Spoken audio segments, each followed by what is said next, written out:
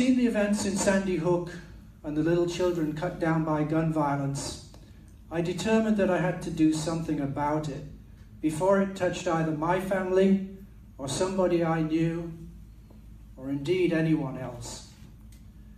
So that's what really drove me into politics in the first place. I asked my opponent what her positions were on guns, and all I received back was a 1/4-inch thick booklet referencing every law in Pennsylvania with the word gun in it, as if that was a position. That disturbed and upset me, and I think that day I decided to get into politics and do something about it. The second thing that draws me into politics is jobs. And coming from the technology industry, the realization that the jobs are changing dramatically. Many of